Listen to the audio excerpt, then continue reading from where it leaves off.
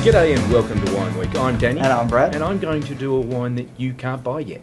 So why are we doing it? Well, because you will be able to buy it. This is the Giaconda Warner Vineyard Shiraz, the 08, which, while it's available to order now, you won't get it till 2010, May 2010.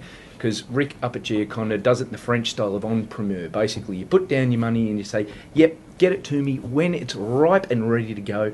And next year, that's going to be the starting point of when this is ripe and ready to go. Because this is a wine you could lay down for 20 years, absolutely no problems.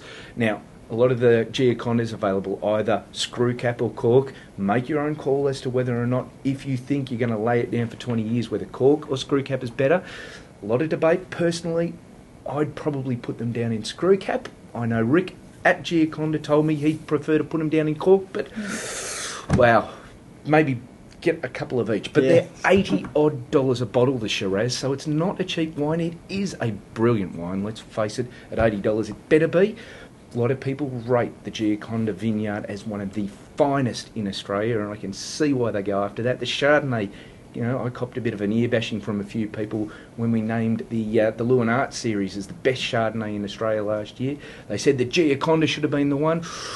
Geez, if you're getting to A-B the two and work out which one you prefer, you're having a bloody good day. But the Shiraz, massive, big, meaty violet, so much going on, a mouthful of that, and you can sit there for 5 minutes just working through all of the things you can find in it, and you can have a load of fun over an entire bottle. Yeah, and it is one of those ones that if you do want to get onto it early, because, you know, they do sell out every single year. Yeah, they certainly do. Right, well, I'm going to move to a more inexpensive Shiraz. We'll go to the more the bottom end, and this is one that's year in, year out recently has been a bit of a favourite of ours, and this is the Seppelt Shiraz. Now, it's one of those wines that Seppelt have been known, look, they've been around for 100 years, longer than 100 years. They've been known so well for their fortifiers, for all sorts of other things, but in the last sort of 5 to 10 years, their table wines have really, really started hitting the mark. And this Shiraz here from the western region of Victoria is an example of a really good bargain red that you can pick up. In some places, you will find this discounted very, very heavily. Some of the big chains, maybe even as low as $15, which is just remarkable for the quality of Shiraz grapes that goes into this. Recommended retail is probably more around the mid-20s, but if you see this at less than 20, go and get it, because it's a sort of Shiraz that it's an easy drinking style. It will also reward cellaring. Put it down for 5 years, it will gain complexity.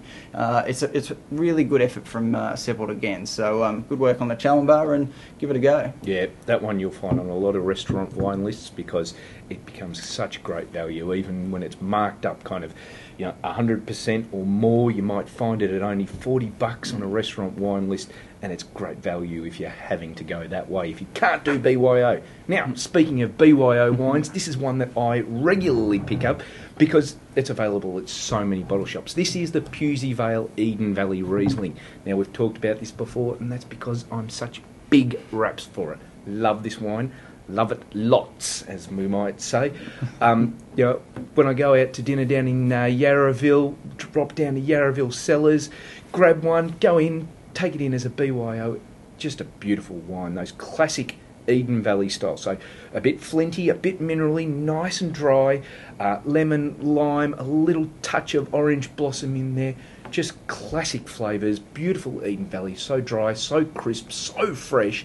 And it's an absolute ripper, under $20 all the time. I think we paid like $18.50 for this bottle, which is about as expensive as you'll find it. If you see it at $18.50, buy it. If you see it at like $15, and you will, buy more than one, because it's just a ripper wine. Yeah, look, I've even seen it down at $12, and at $12, you can't go buy it. You just got to go and buy 10 of them. Yep, you certainly do. Anyhow, that's it for this week on Wine Week. We'll see you all again next week. See you next week.